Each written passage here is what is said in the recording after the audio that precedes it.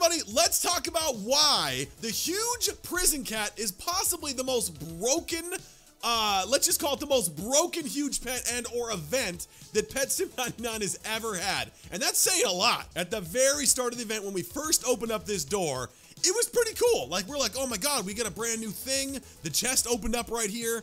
But as you guys went over to this egg, it's fixed now. When it initially came out, this egg was 32,000 coins just to hatch this bad boy.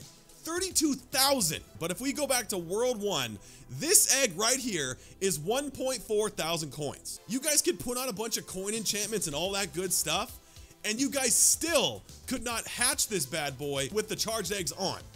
So you had to basically, I mean, you could do charged eggs, but you only could do it for about an hour, and then the game would make you go farm a bunch of more coins. So to get this egg, it was roughly, so 1.4 coins times 20 was roughly like around like, I don't know, like 28,000, I believe, with the math is correct, 28,000 something. So it was, if you turned on charged eggs, it was 28,000 coins to hatch this bad boy, which is still, you would still burn through your coins a lot faster, right? So the fact that it was 32,000 coins was pretty much impossible for the player to actually grind out that last egg. I mean, let me know. Were you guys that were playing this game, did you guys run into that issue as well? So basically, you would you'd grind your area, you'd try to hatch this egg, and you'd be able to do it for about 10 minutes, and then your coins would run out. On top of that, everybody, on top of that, so not only was this egg 32,000 coins to hatch, they nerfed the coin limit from 7,000 bars, and they nerfed it down to 2,000 bars for a player to max out on. So not only was this more expensive, but you now didn't have enough coins to hatch it for longer than about 5 to 10 minutes.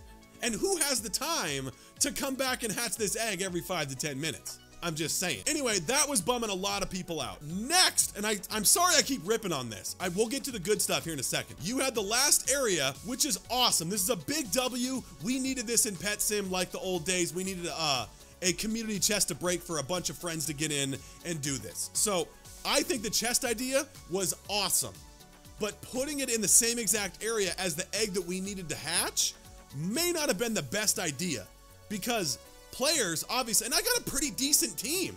Some Titanics, I got rainbows and shinies and a lot of huge pets, and I was still having an issue breaking this chest in the amount of time it would take me to hatch this point where I would need to get more coins, right? Because when you guys are inside this area, your pets are gonna hit this chest and they're not gonna farm you coins at the same exact time. Granted, the chest does give you a buttload of coins when you break it, but a majority of the players didn't have the power to break this chest in time. Now it's good, but in the beginning, kind of a bummer. The other big deal for this entire area was, so you had to basically prioritize how you wanted to farm this last area. Did you want to just solely worry about breaking this chest and hatching this egg to get that police cat? But here's the problem. If you do that, you're gonna have to prioritize chest breaker and getting a lot of other stuff in order to give yourself enough power to actually break this bad boy. Because if this don't break, then you can't hang out in the last area. So my normal loadout is this, and this is my grinding loadout. You know, we got a boss chest, we got the magnet, got boss lucky, some stuff, got the superior chest mimic, and all this stuff. So this is my normal loadout to grind out items and diamonds, right? But anyway, the best loadout that people were using to actually break the chest was, I think, I don't have the corruption one. They were using the corruption enchantment along with, I believe, what was it? It was like, so you did 2 criticals, I believe. You did strong pets, a couple treasure hunters. You had to do coins, obviously. Chest breaker was crucial. We'll talk about this in a second.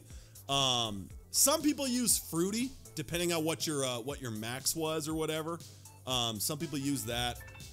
They use fortune, obviously, maybe 2 fortunes. And I think whatever your loadout was, depending if you're pay to win or not. You had to sacrifice a decent grinding loadout for a decent chest breaking loadout. And that was, making people not really get as many items. They were just focusing on this chest. As you guys can see, I still haven't broken it yet, after keeping in all that stuff right there. So it's going a little faster now that I got chest breaker and some more stuff in there. But essentially what I'm saying is, if you guys were to go out in this last area here, and let's go out here for a second. If you guys were in to hang out in this last area right here, you can at least drop a fortune flag and those sprinklers, and you can have your pets grind out a ton of items and diamonds, so that way you don't have to worry about breaking the chest you're sacrificing the chest for getting items and diamonds, which is what a lot of players were doing, right? If you're not hatching huge police cats, then this area is kind of wasting your money. You know what I mean? So that's kind of what I'm saying. It all depends on if you guys are actually lucky at hatching stuff. Because if you weren't, this area was kind of pointless for a lot of people. The other big deal was Chestbreaker got obviously immediately inflated the second that this update came out.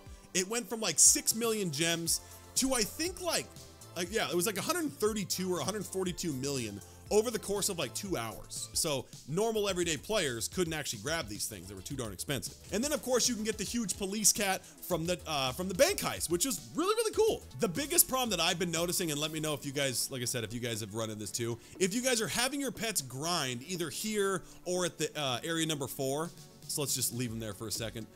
When you guys are hatching this egg, I don't know what it is, if there's a bug or whatever, but as you guys are hatching this egg, there's 2 things that happen. One, it does turn off your guys' auto hatch the second you step away, which is different than it was in the last update. So literally you just have to make sure you turn on auto hatch when you guys go back, because it does turn off automatically. But the big thing that people were experiencing was that when you guys are in the trading plaza, have you guys ever seen that bug where as you guys are in there, you guys get booted out? It says, I don't know, can't remember what it says. But basically, too bad, bro, you can't come back in for 15 minutes. That bug was happening left and right. I think I myself experienced this bug probably, I don't know, 10, 15 times. So quite a bit. And then if you guys are AFK, which is a majority of the players in this game, if you guys are AFK, that's a big issue if you're trying to hatch pets, right?